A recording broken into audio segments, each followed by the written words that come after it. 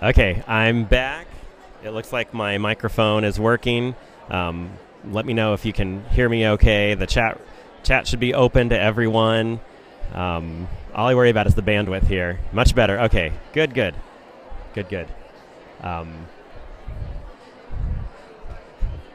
So poster sessions are going on strong here.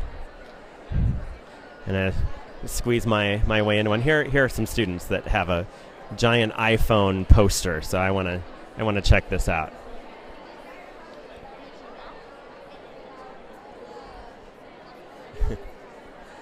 Hello, would you guys mind being on camera?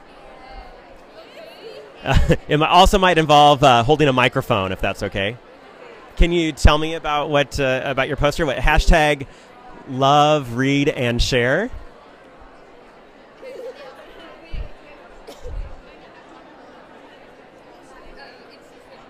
Another project. You're just hanging out at this one. All right. Is this one yours?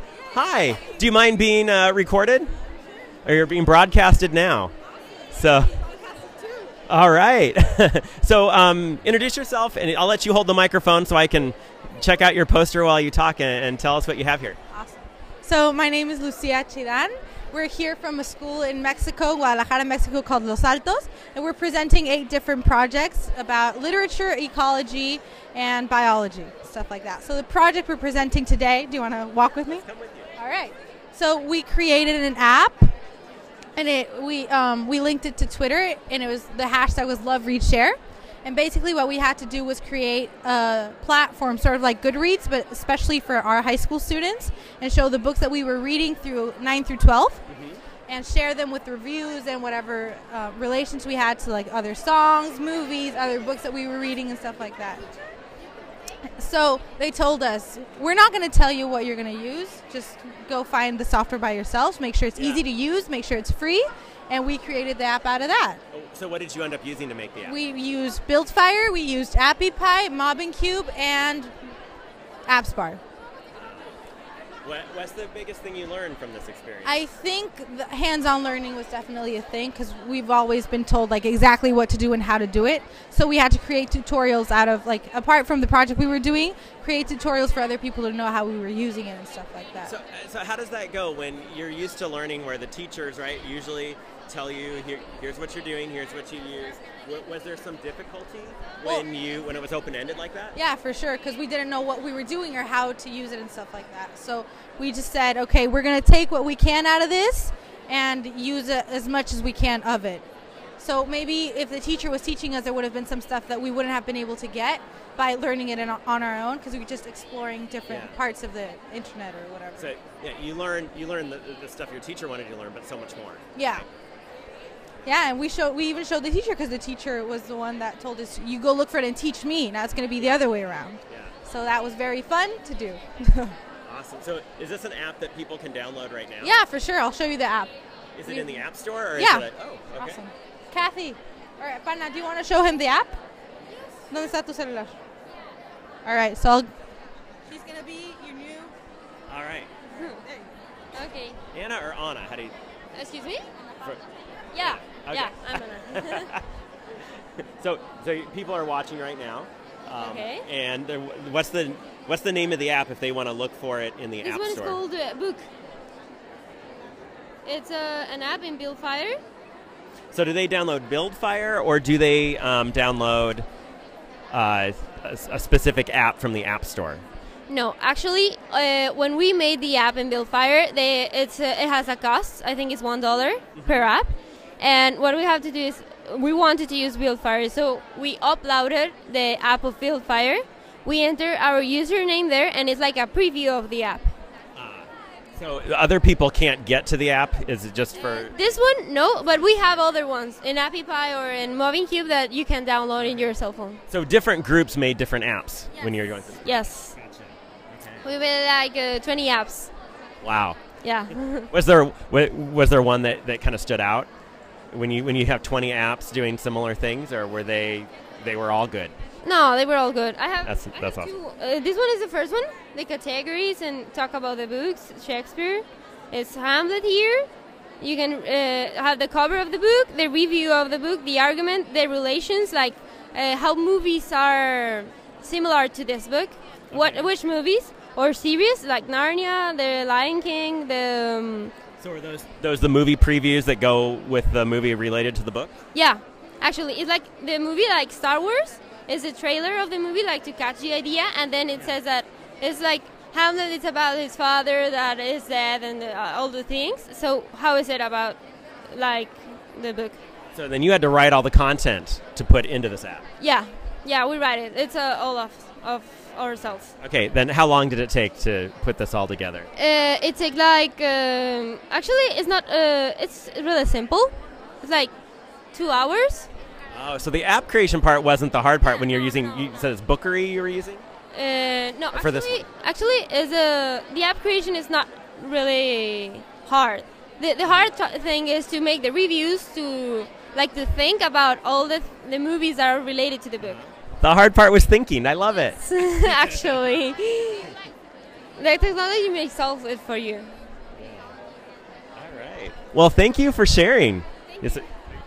So you're on the internet here, and there's lots of hearts people are giving you. They think this project's great. Okay.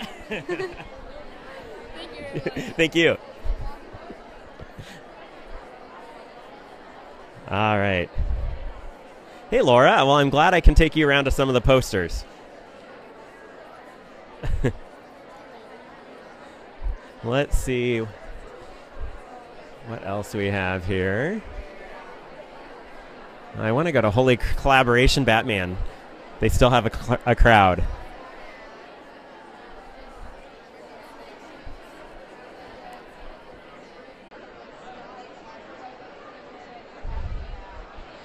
There's a web link though for you. So the app that for the students in Mexico that made their apps, their teacher said just go out and make it, and didn't tell them what to use. They had to discover it for themselves. So she listed several. She said them really fast, but it seems like it turns out it wasn't important which app it was. Buildfire was one of them. I thought I heard one say Bookery or something too. But I love that that part wasn't hard. It was the content that she was putting in there. Yeah, when I show you things up there, screenshots are probably the best way to capture that, so you can come back to it later.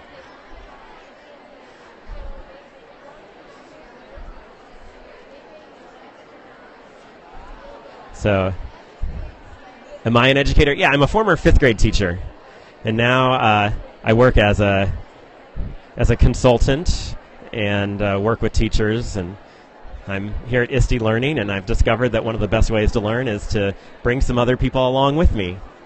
And here is one of my favorite people in the world, Dr. Alice Christie from Flagstaff, Arizona.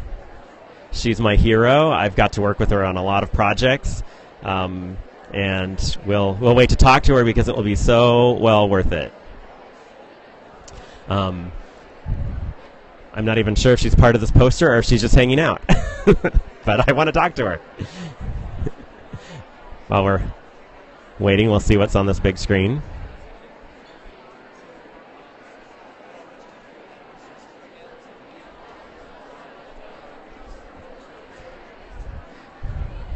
We'll just eavesdrop. Hi, Alice. Hi, Tony. Here, a Periscope hug, and people can't. Yeah. So you're live on the internet, if you don't mind. Great, no problem.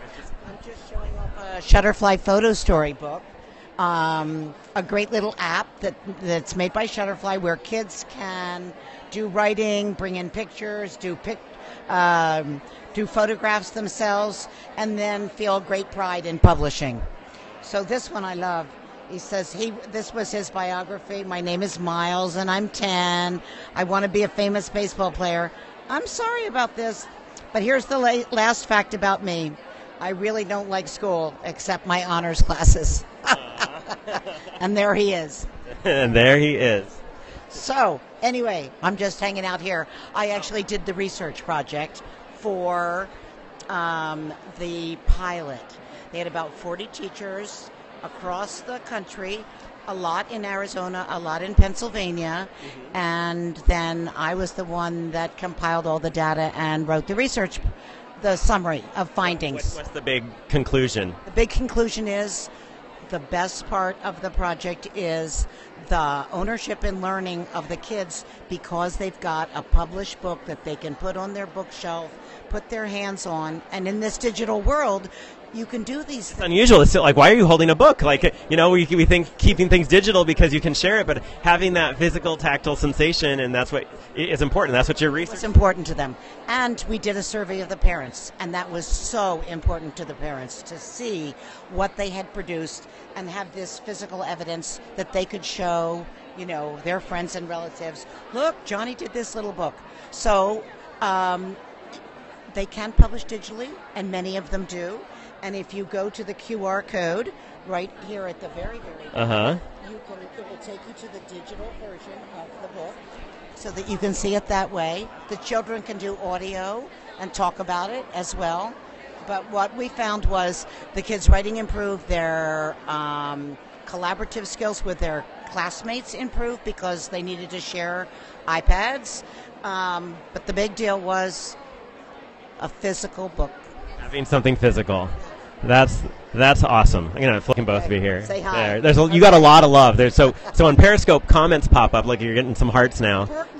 Look at they love you. Oh my gosh, it's going. Yes, live. Yeah, there's 38 people watching. Laura Sheehy's in there. Ryan Reed, and so we can see that. So one of them asked, how much does it cost to have one of those books? That's a good question. The app is free. The app is free, and it's just through the Shutterfly app.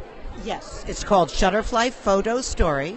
It's free. There's a QR code right over yonder if you want to download it. All right, there's a link. I'll go.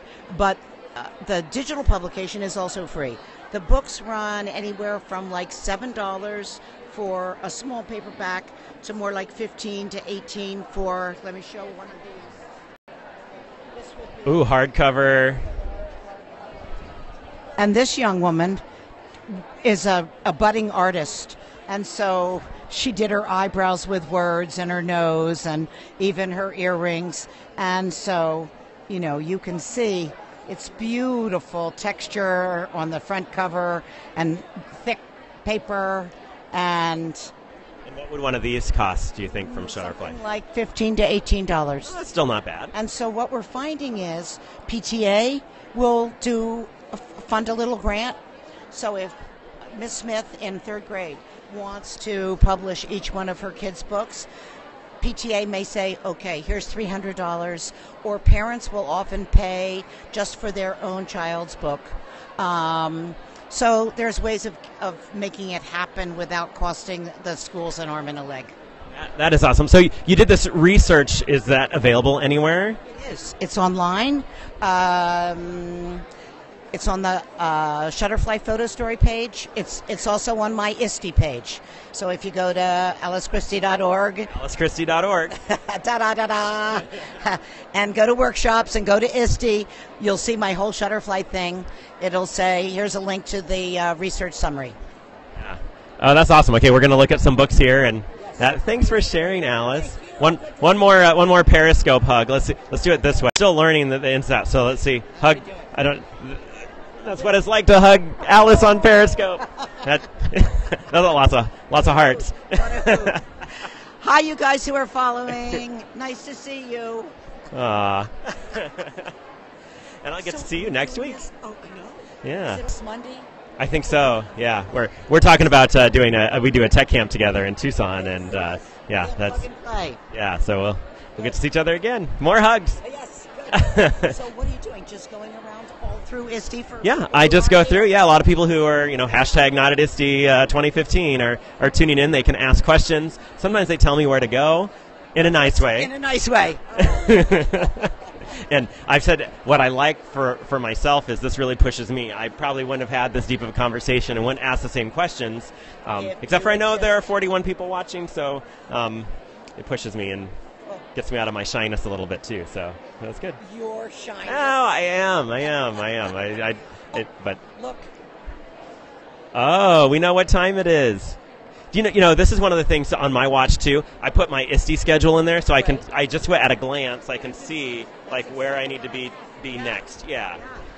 So I'm so excited. Yeah. They didn't have any in Arizona, so I had to come all the way to Pennsylvania to get my Apple Watch. So it's brand new. It's brand new, wow. like 4 days old. Yeah. It looks really good on you. Oh, thank you. I debated between various bands. Then I ordered a third-party band, red leather, for a song. So when you see me flashing my red leather, you'll know. It's going to be great. Thanks, Alice. All right, let's get this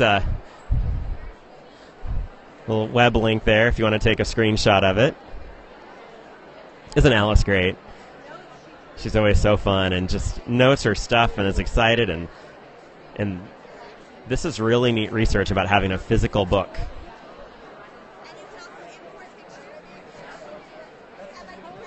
All right, so you can preview their students. Oh, it's shutterfly.com/photostory classroom. And I believe Alice said they feature the research she was talking about right on there.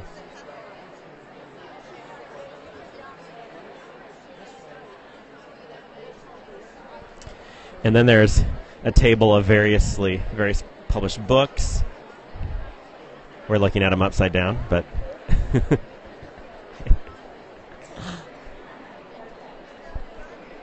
Hey, how are you? I'm great. How are you? I'm good. I haven't seen you in forever. Yeah, longer than forever. Do you still have the cats? I do, yeah. And I have humans now too. Twins. They're 2.5, a boy and a girl. Oh my God! You must just. I don't talk. I used to. So folks, I'm live broadcast. I'm just walking around. This is the conference experience when you. And I can't. My arm isn't long enough. There you go. I need to grow. Yeah. So I used to talk about cats all the time. Now it's kids. Yeah. That's a gradual movement. I guess. Yeah. A better place to talk about your kids. Oh yeah. As I wear my educator hat, but I'm wearing my parent hat, and I'm like, okay, printing out some books real soon, even though they don't. Yeah, it'll be pictures of them, and we'll label things in our house, and they'll love to flip through them. So it's good. I'd like to fill out the card for the $25, $50, and $100 drawing. Ah. All right. Yeah. I enjoy the rest of your conference. I will. You too. Are you doing anything else, or just the poster? Just the poster session, and then I'm going to be a participant in every. And then, are you on Twitter? Can people find you? People can find me on Twitter at Bel Air. Okay, so your school. My school's on Twitter. Thank you. It's good to see you. Some people get a little nervous on camera. You did great. I know, and then you get that. I should just add people's names to the drawings there, and that fully participate in the conference experience. So I don't know what time these posters end. It looks like some might be taken down, or maybe just that one. Let's see.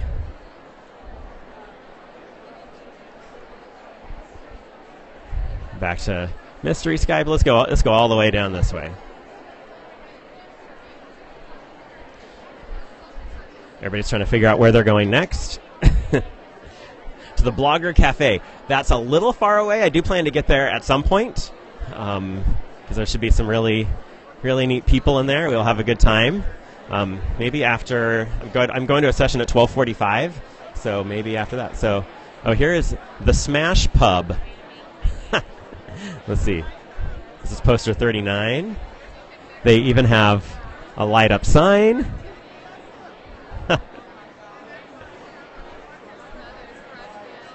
Send me your request via Twitter. I'll check that out.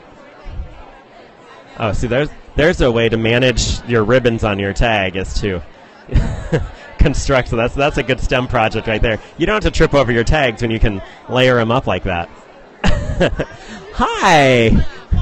I am. Do you mind? All right. Do you want to take the microphone and tell us that this is impressive? I feel like I'm in a pub right now, right? So we have a menu and everything else. We have a. All right. Well, welcome to our. Did you get a picture of our Smash Pub? It's the best mixed drink in town.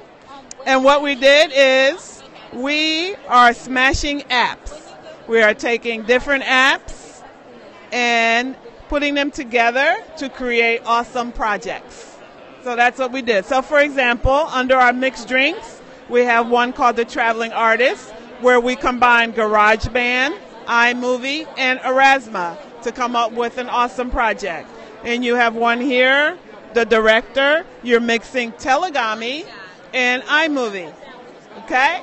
So it's really cool. If you step over here, we have some examples of what it looks like.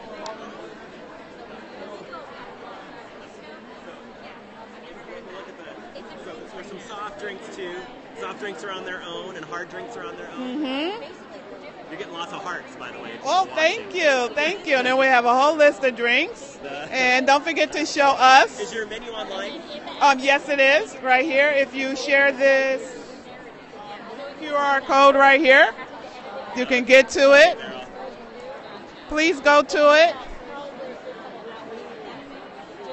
All right. For a second for people. Okay. Some of them are taking screenshots. Oh, awesome. They can go to it. So that's the menu online. You have the menu. You have everything. And these are our blogs right here. We all have individual blogs.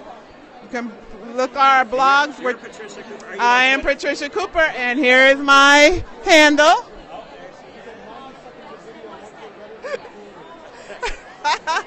So thank you for coming. Oh, don't forget to show our drinks. We have the little drinks that you can have before you leave. All right? All right, thank you for... These just twist off. Chew them, put them in your mouth and chew them. Bottoms up. Bottoms up. Oh, smashing. Smashing.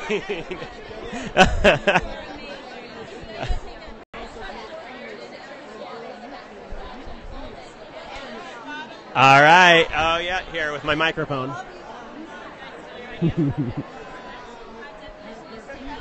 So I have one question for you. So this menu obviously then is presented to teachers, but not to students? Not to students, but as a teacher, you can come up with your own type of menu. Imagine creating a menu of different books that you want your students to read, and you want them to use technology to create book reports. You can they can create a telegami of themselves. Then they can use iMovie and they can use video to record themselves reading the book, and then you mix it all together. Awesome. What a great idea. And it's fun coming up with the names, I bet. You had some really creative ones. Thanks for sharing.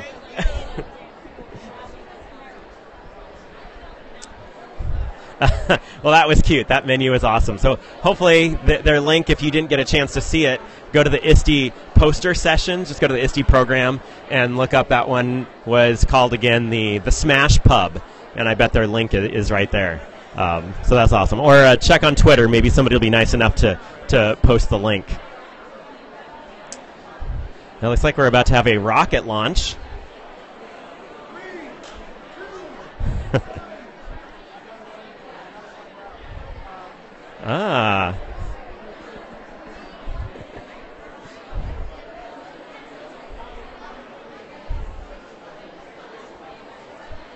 So I saw this session, or this poster session, a little bit yesterday, but I didn't get a chance to talk to them. Hey, Chris, can I interview you? Oh, sure. So this is live on Periscope right now. We just saw you launch a rocket. Can you? That was a pretty good one. Can you take the microphone and tell us a little bit about what you're doing? Sure. My name is Chris. I'm on the program team. I help set up and decide who is coming to all the posters. And this is my favorite part of the presentation, or the entire conference, because I get to basically see 398 sessions in just 4 days. So I can't see any other sessions because I'm working, but I get to see the best sessions in the world, including this one here. This is Chloe. Her dad is an awesome teacher, but Chloe is actually a better presenter than her dad. And she taught me how to make a rocket, and I made probably the coolest rocket. And I am just totally psyched that this is what's going on here. Awesome. Well, thanks for sharing. It's always neat to see the perspectives, and I really am enjoying the poster sessions. I've been going around and taking people who aren't here to the posters, and we're all learning stuff as we go through. It's pretty fun. So, thanks. Great, thanks. Well, despite my effort to charge my phone every chance I get, I'm almost out of charge, so it'll be about an end of this broadcast, and I'll plug back in. This mic uses the Lightning port, so that's great because it's digital, but it also means that I have no hope of charging while I'm using the microphone or while I'm periscoping, but that's okay. I don't know how long Periscope broadcasts are supposed to be. I'm guessing maybe 5 minutes, and mine end up being a half hour. But it was nice seeing you, and I will see you later.